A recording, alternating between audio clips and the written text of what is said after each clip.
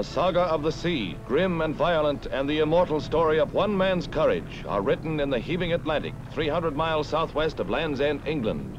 The 6,700-ton American freighter Flying Enterprise lies broken, helpless, and wallowing with a 60-degree list after a battering by the worst storm in 40 years on the North Atlantic.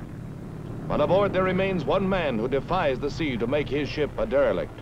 37-year-old Captain Henrik Kurt Carlsen, after ordering his crew and 10 passengers to abandon ship, remained courageously aboard the stricken vessel, refusing to let her become a salvage prize. Finally, in tow, he is making safe harbor. It has been many a year since Europe's coastline, from Spain to the Scandinavian peninsula, has been lashed with a storm of such ferocity.